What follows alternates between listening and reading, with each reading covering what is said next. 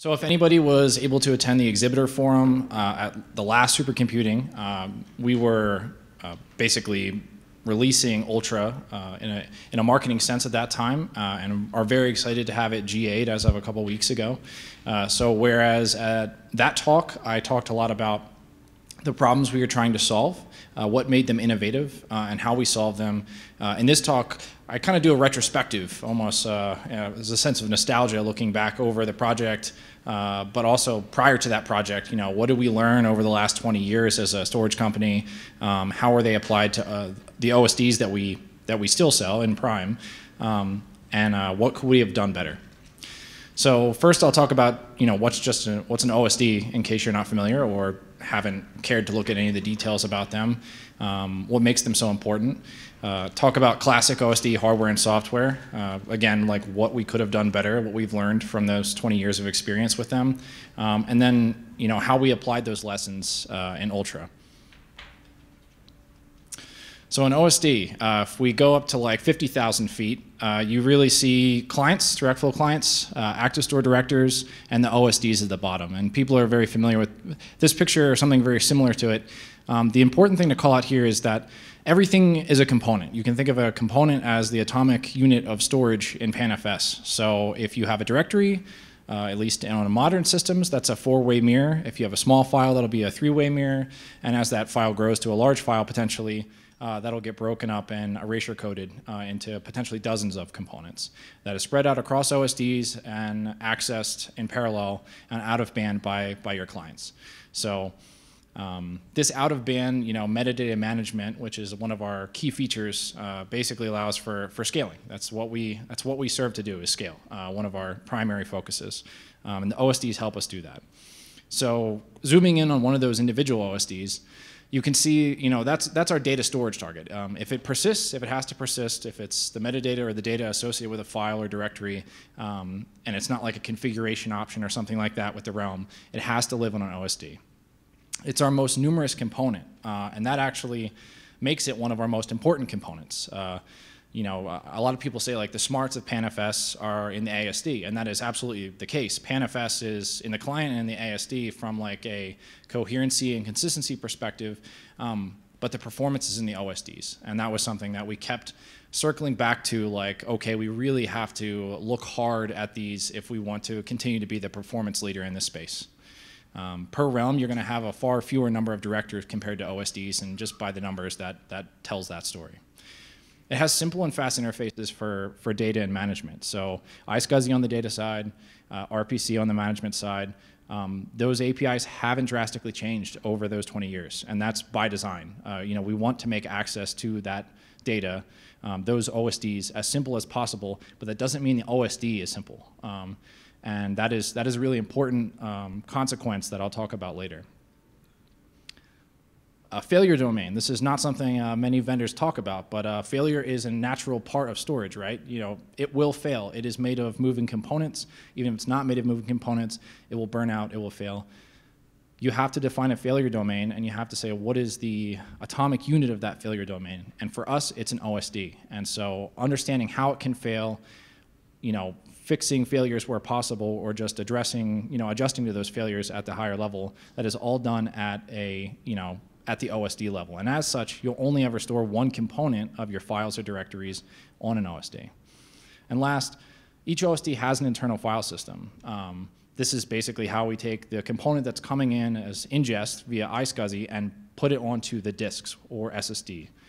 So in the past, as you can see here, because this is more of like a classic architecture, we have our copy and write file system. That's our Panasas proprietary version, and that accepts the metadata and the data and manages everything, like just accepts it wholesale into the kernel and applies it just like a normal local file system you're running on your Linux server would.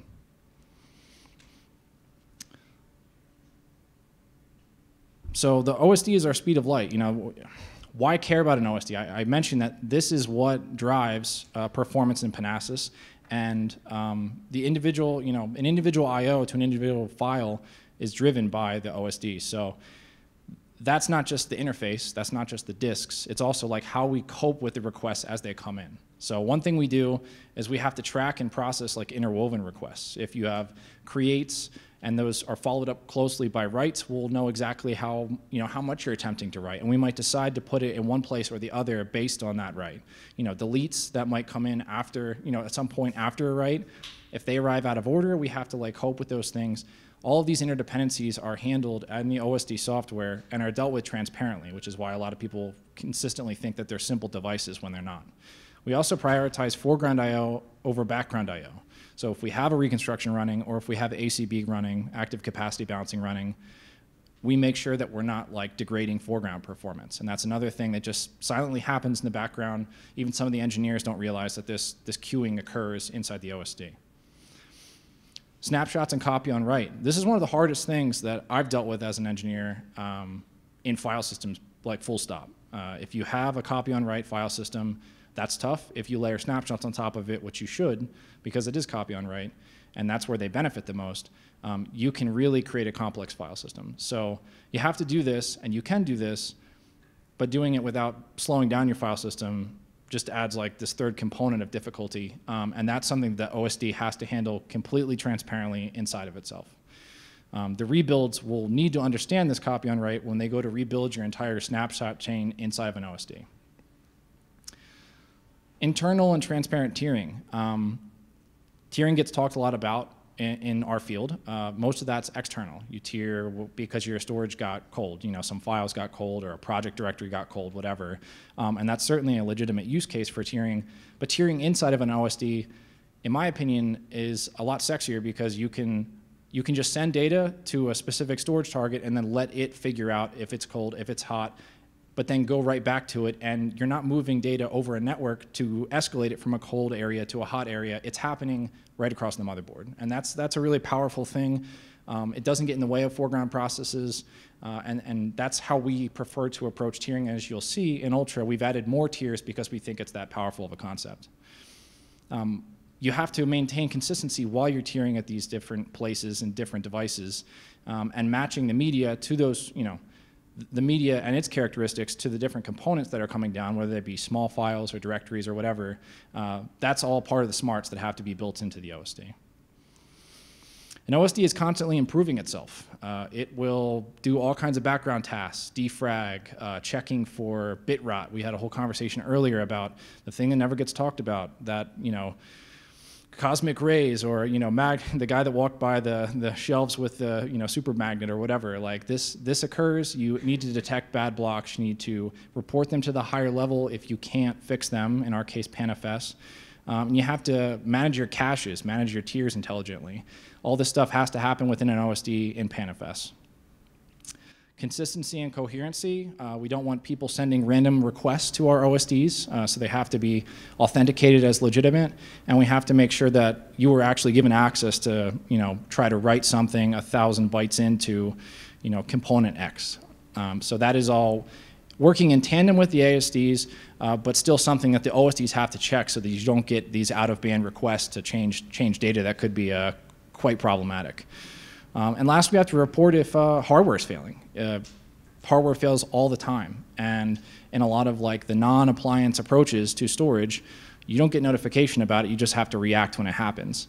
One of the deepest ways we've entangled ourselves with the storage that we ship today and the storage that we'll ship tomorrow with Ultra is that we look at the hardware as it's failing via smart, via network, network counters or what have you, temperature sensors, and report as soon as something is going awry so that you can react to it. Because we always prefer you to react to it rather than just wait until you've lost an entire OSD or series of OSDs because of an environmental problem.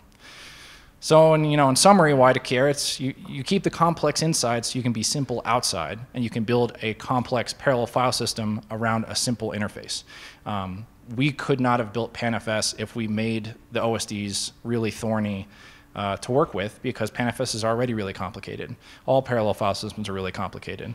So if you can keep your storage target simple, then you can build really complex things that you can trust to work. So looking at the classic OSD, this is basically how the software stack breaks down. iSCSI and RPC interfaces at the top. You have a command queuing structure for iSCSI commands that are coming in. This command queuing will basically say, okay, you've tried to do a write, accept the write, but you know you need to wait on this much data that's going to follow. And as soon as that comes over the wire, then you've assembled that iSCSI request, and you can turn it into a task. Once it becomes a task, you can do prioritization. So, and that's like basically our semblance of QoS.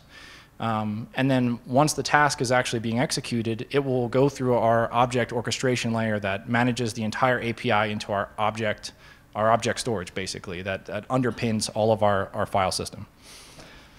In the classic OSD, we had our own proprietary, still have our own proprietary OSD copy on write based file system that takes our SATA hard drives and our SATA SSD and puts them together, wraps them all under one namespace, and then deals with the fact that you might be writing something small, or you might have a directory or whatever, and it transparently copes with all that. It's totally in kernel, and that's how all that works.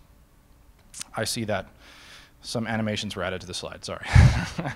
So now we'll regurgitate roughly what, yeah, I guess I said most of all this. So that was, I'll press space more. I don't do animated slides, so this is a surprising change.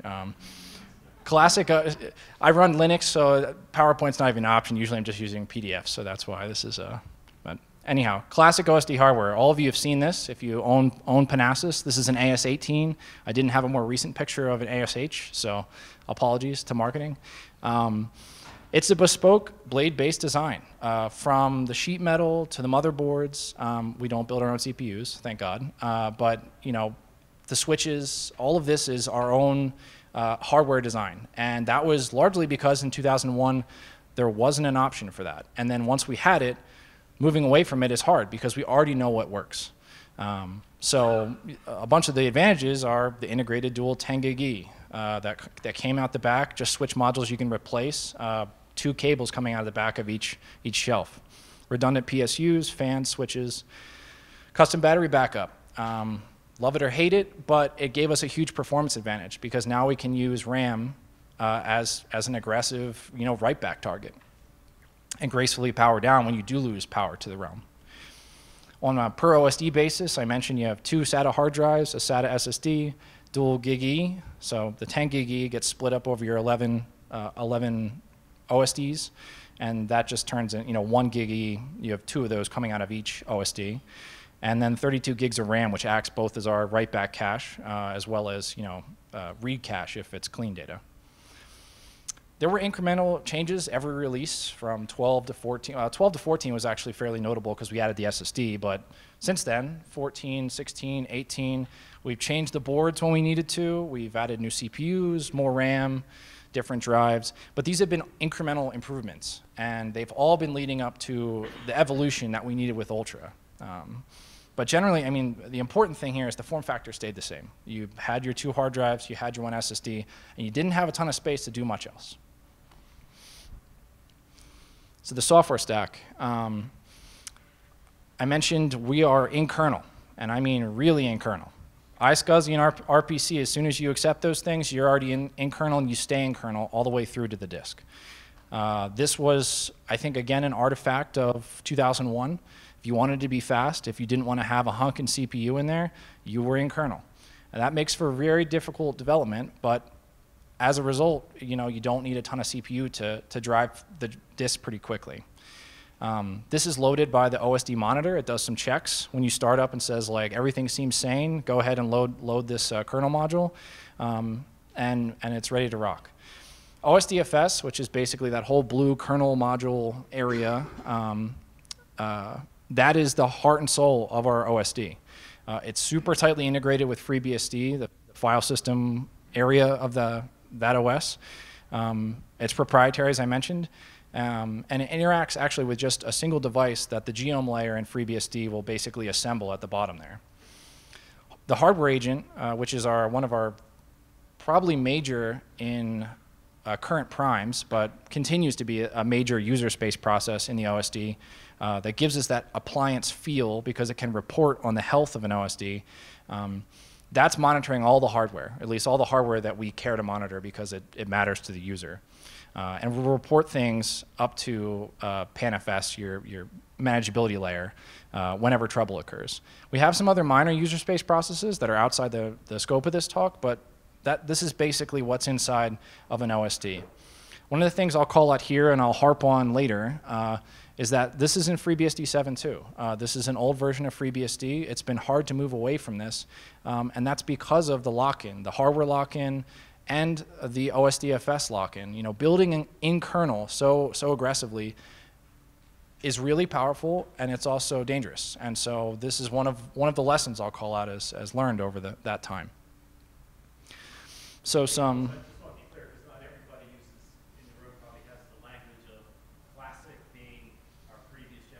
Oh. Leading up to what you're going to get to is the Ultra. So yeah, prime and before. Yeah. About is leading up to the new stuff, right? Yes. Previous generation. If it currently looks like a blade, it's classic. So some of the good and some of the lessons learned from each of these items over those 20 years. Admins love the modularity. That has come up in multiple talks. You know, something went wrong, you pull the blade, you put in a new blade. A switch went bad, you pull the switch, you put in a new switch. However, bespoke hardware design is tough. It can be expensive, and it certainly can delay time to market compared to just evaluating something commodity off the shelf and adopting that as your next OSD. Battery-backed RAM is sweet from a performance perspective, not so sweet from like a trying to ship it to country X perspective, or ship it down the street because they're heavy, and apparently dangerous weapons. So that was also something that we learned from. Tight integration with FreeBSD. So we want the appliance feel. We don't want this to feel like an open source project, or that you have to use open source project X, Y, or Z to monitor your storage. So that's really good. Monitoring and reporting on the health of an OSD is really good. But such tight integration really locks us and has locked us into FreeBSD over the years and out of other OSs, even if they seemed attractive at the time. Hard drives remain the king of capacity and are really good at bandwidth. There's lots of haters about hard drives and spinning rust and this and that. They're not going away anytime soon, certainly not in Ultra. Likely not in the rest of the market unless things change dramatically in a way that I can't foresee. But they're way, way, way huger than they used to be, and the bandwidth hasn't changed in a way that follows that trend. So getting access to all that data takes roughly 80 times longer than it did in 2005.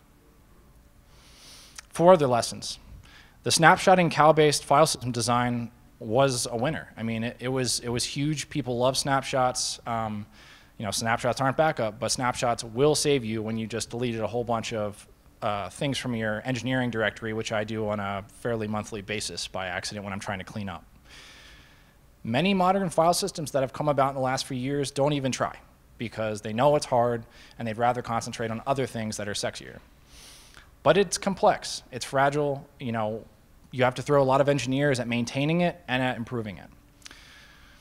Having most of the OSD software stack in kernel was super important in 2001, probably still important in 2009, less important today, and certainly a pain point in terms of debugging, maintenance, dealing with an OSD that's gone bad in the field, and we need to figure out, you know, VM coring the whole thing is not desirable, and so that was certainly lessons learned over the long haul. Tiering small files and directories was also a hit. That was a huge change from 12s to 14s. Dale, actually, one of our SEs, always tells me, you should have tried to walk the file system on a PAS 12. It was tough. And so that is, you know, this tiering within the OSD was a big hit with our customers, and I still conjecture is like the way to go with most of your tiering when you care about it from like a performance perspective. But the way we did it wasn't as dynamic as it could have been. When the SSDs filled up, you know, hell ensued, and you spilled the disk, and you just don't want to be on hard drives with stuff that you don't want to be on hard drives with. So we have to be more dynamic about that. And last, the form factor I mentioned, because of this bespoke hardware design, there's 2 hard drives and 1 SSD, it's a really convenient replacement unit, and it's also a limiting factor when it comes to basically amortizing your CPU and RAM and networking costs over your disks to drive down the you know, dollars per terabyte as much as possible. So I'm going to rip through this because it's basically just saying how we solve these problems in Ultra. You've already heard about the pluses and minuses that we were trying to solve, so I won't speak to them as much. But basically on the platform, we wanted to find, and we found that finally the market had delivered some acceptable COTS platforms. And so we found the best one of those bunch, and that's what you see with Ultra. For the battery-backed RAM, NVDIMMs have finally stabilized. They're still very new, but they're well tested, at least in our environments, and we've been really happy with the one that we ship in Ultra. That's where we put our intent and transaction log and basically backs up our metadata and ingest data in place of what used to be battery-backed RAM. FreeBSD integration. This was a huge part of the Ultra project and doesn't get talked about a lot. We wanted to be able to move OSs or even move distros without a ton of work, and so we built an entire abstraction layer between all of the monitoring and the way each individual OS or even distro or version of kernel exports hardware information. And so that allows us to move not only from FreeBSD to Linux like we did in Ultra, but also back to a newer version of FreeBSD or to a new OS should it arrive. And hard drives, they were sensible dollars per terabyte in 2001, they still are. And so we got to solve the performance problem, and we do that with more tiering. We have 3 tiers, at least by my record in Prime, with battery-backed RAM, SSD, SATA SSD, and hard drive, and we have 5 in Ultra, with the NVDIMM taking the database transaction log and the writes, the DRAM doing mostly clean, read-oriented caching, the NVMe doing, and I'll talk about this in more detail, but the NVMe doing the metadata-oriented accesses, and the SATA SSDs and hard drives serving small and large files, respectively. The OSD file system we designed in 2000, well, we designed it twice, but the second round was more like, 2011 or 10. That had fantastic support for copy on write and snapshots to make sure that people weren't wasting space just trying to take snapshots. The free and open source community has given us one of them that finally is considered stable, and so we picked that up and ran with it in Linux and have been extremely happy with it so far.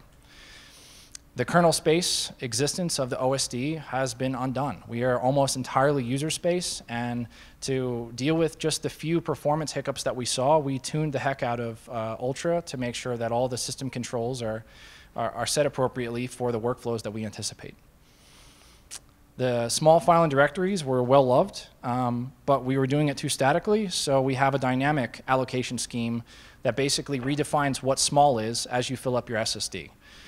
This makes sure that if you've sized your hardware incorrectly, which happens all the time, with maybe not because you sized it wrong, but just because you had more users or your workflow's changed or whatever, you don't completely spill, you just change what you're actually storing on SSD to concentrate on what most matters.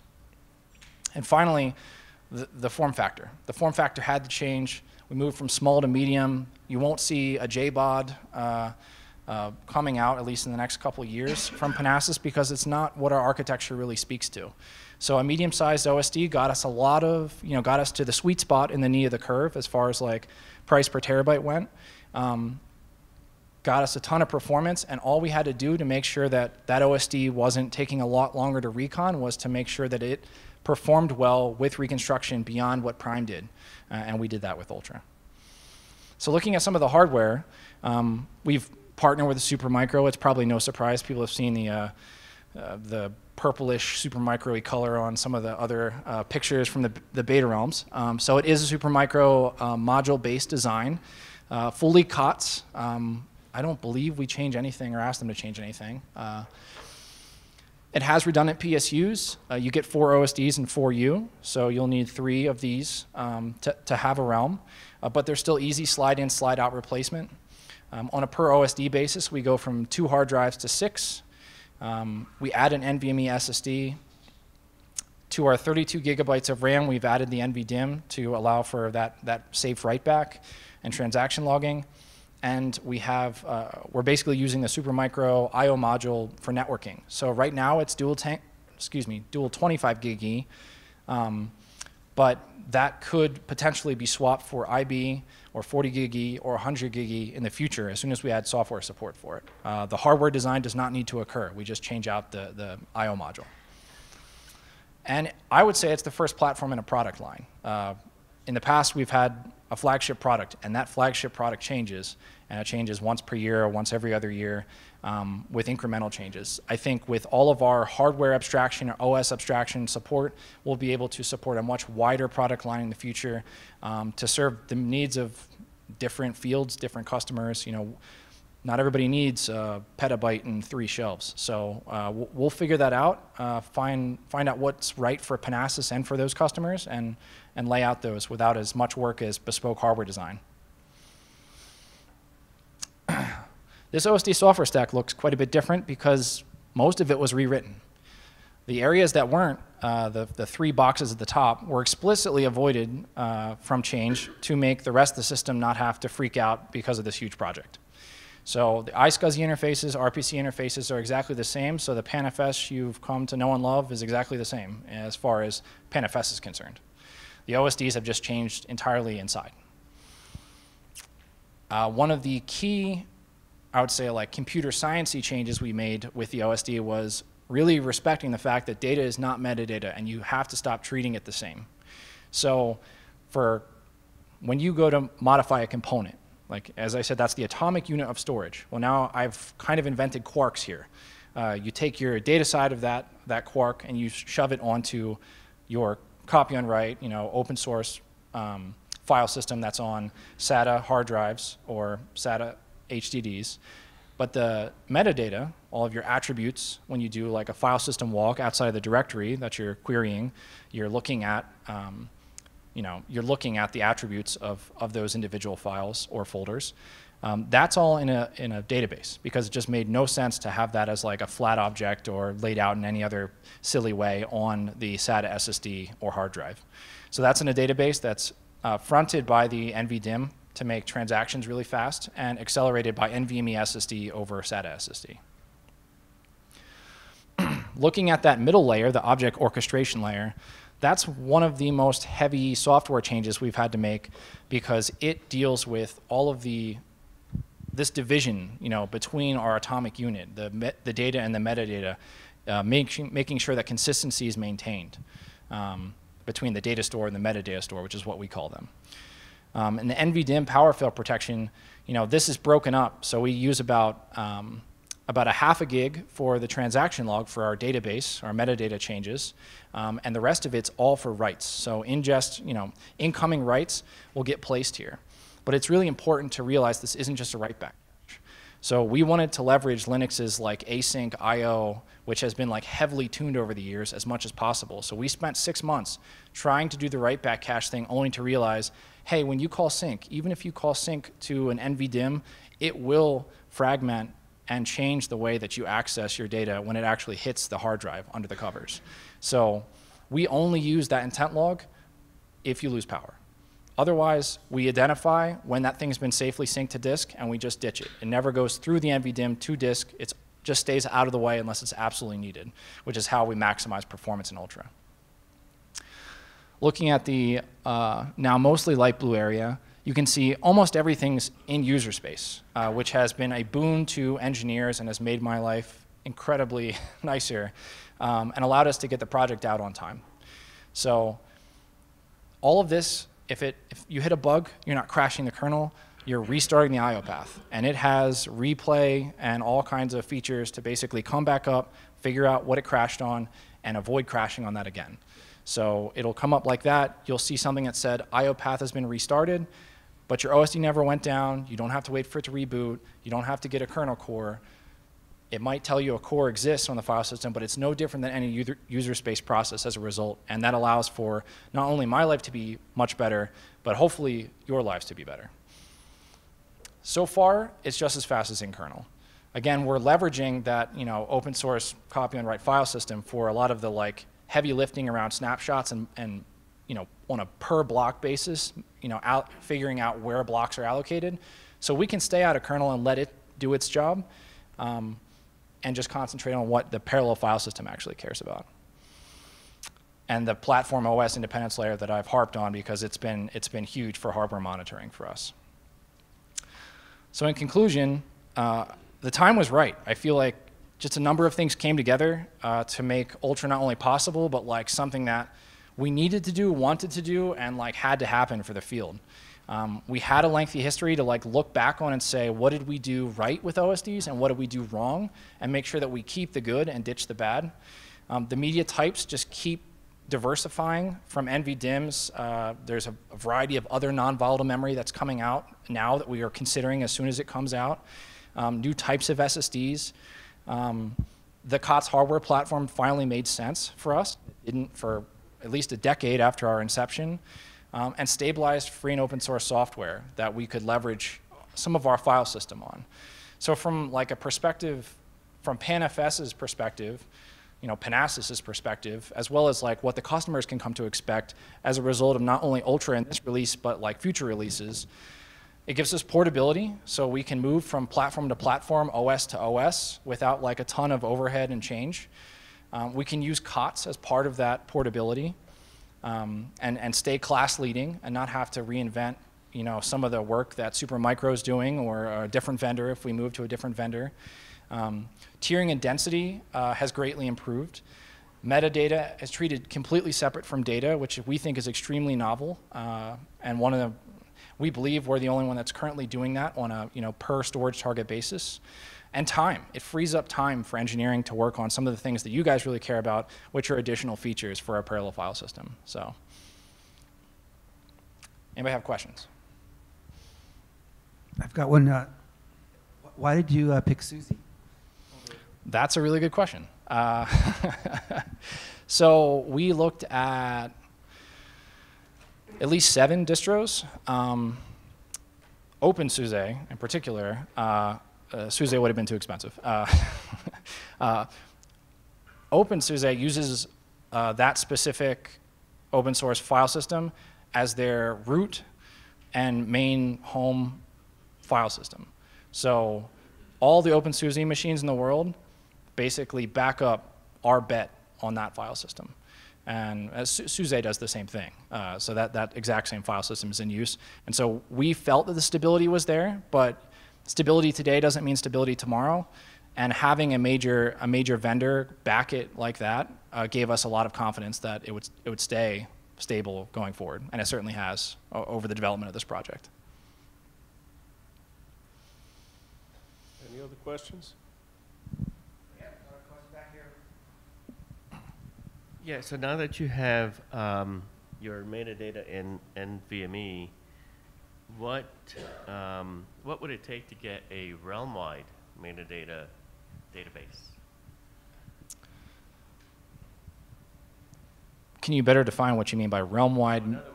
In other words, a single place to go in a database format for me to know everything there is to know about what's on my storage, without having to scour the entire tree of directories to find out who's using the most memory.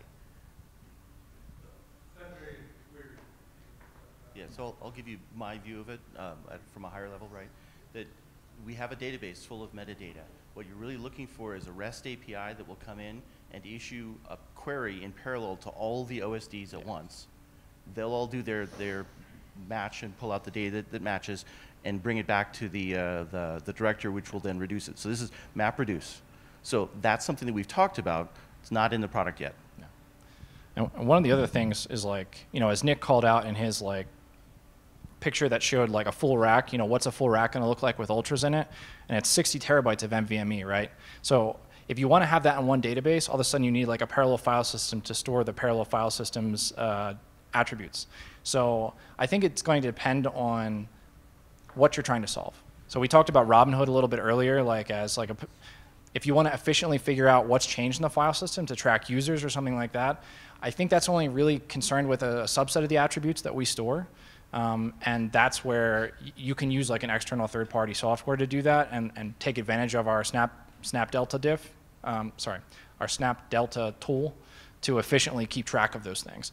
If you're trying to do it in a more general sense, then what Curtis is talking about is certainly the way to go, where you basically, you want to move your compute, your query to the OSDs. I mean, they're basically your parallel database. And so if we can come up with more intelligent ways to change our currently iSCSI layer and add different command sets to that makes sense for what our customers care about, then we'll do that. But I think we got to talk about the problem you're trying to solve first to make sure that achieves what you need. Well, essentially, I want to be able to query I want to be able to know what's on the database without imposing an impact on the entire storage environment.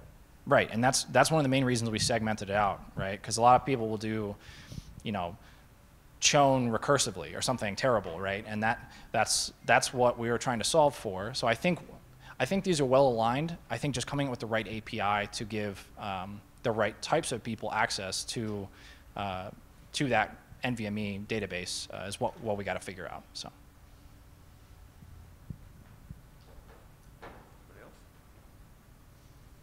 Thanks, Ellis.